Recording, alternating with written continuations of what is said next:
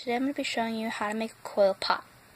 So first you're going to need clay or Play-Doh or whatever you're using, and you want to take a little bit of it, and this is going to be your main surface, the little circle at the bottom.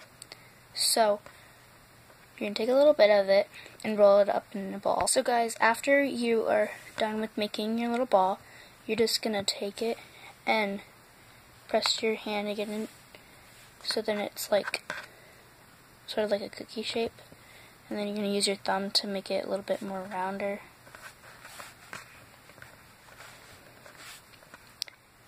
And I'm going to go ahead and pause the video and continue to do this, but don't make it too thin, otherwise it's not going to be sturdy when you let it dry. So after you're done doing that, it should look similar to this, about that thickness. And my camera is like really bad, so it looks like it's a lot thicker than it really is, but I trust you guys that you can make it. So after you're done with that, you're going to put that aside, and you have the rest of your clay. This is going to be the little coil part around it.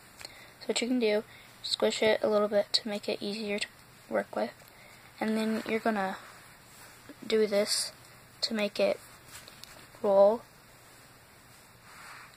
Then it will look like this, and you'll have different parts. Mine just fell apart, so it's probably better if you do it in small little pieces.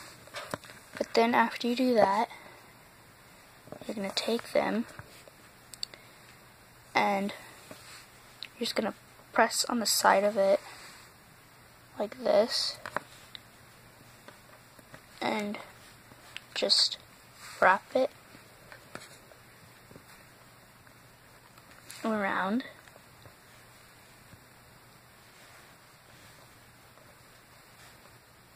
Like this, and push down, and then make this a little bit thinner, something like that. Okay, and then you're just gonna like squeeze it together and continue to push it down. It's probably better if you do it in small pieces because it's easier.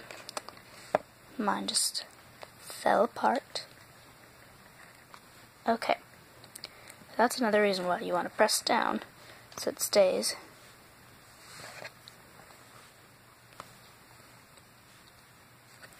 And then don't want to put that in the same spot. So I'm just going to continue to wrap up,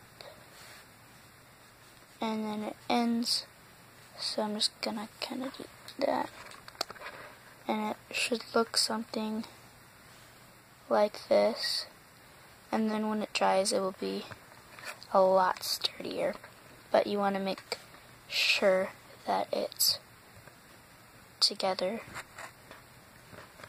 Like there's a hole there, so I want to kind of squish the clay together. And I recommend to just leave it alone for 2 days. It depends on the kind of clay that you have, though. I don't know what kind it was, but yeah. Please leave a comment below or subscribe. Thank you for watching. Bye.